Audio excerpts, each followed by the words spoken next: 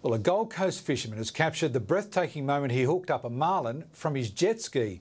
He was by himself, kilometres offshore, and fought the giant for half an hour before eventually letting it go. If there's an ultimate fisherman's Christmas present, this is it. A marlin hooked up, fighting tooth and nail, and every angling instinct going in to land the giant. It's usually done from the safety and comfort of a game fishing boat. This one was landed and released from a wave runner. Its owner is still shaking. Yeah, they don't like being held, yeah. Like I said, it rattled my teeth a bit, yeah. Ross Tyrrell's jet ski is tailor-made for game fishing, but the experience runs so much deeper. Pods of dolphins regularly keep him company as he motors to fishing grounds up to 50 kilometres offshore.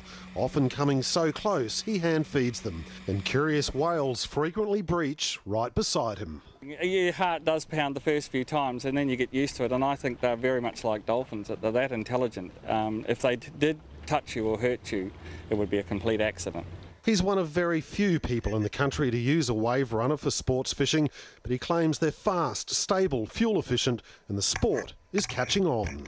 The sport of jet ski fishing is huge in places like New Zealand and South Africa.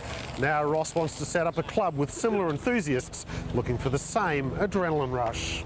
And he fishes sustainably, releasing almost everything he catches, but rarely goes home without dinner. We never ever freeze fish, we eat it all fresh.